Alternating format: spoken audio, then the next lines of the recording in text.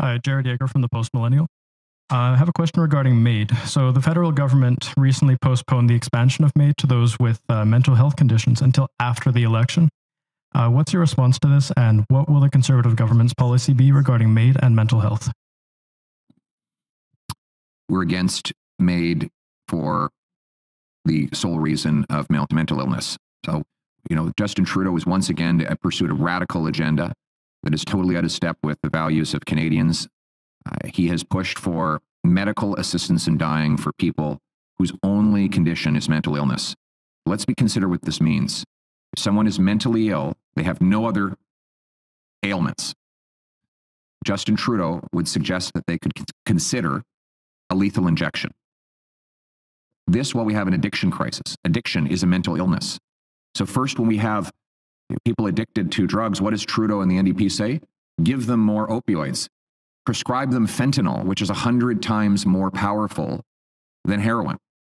And then when that totally obliterates their lives and destroys their families and leaves them on the streets, and they're totally hopeless, he says, well, maybe we can treat you with a lethal injection. That will end your depression. Well, it will end their life. Common sense conservatives will bring treatment, detox, and recovery to bring our loved ones home drug-free, and we will not expand MAID to include mental illness.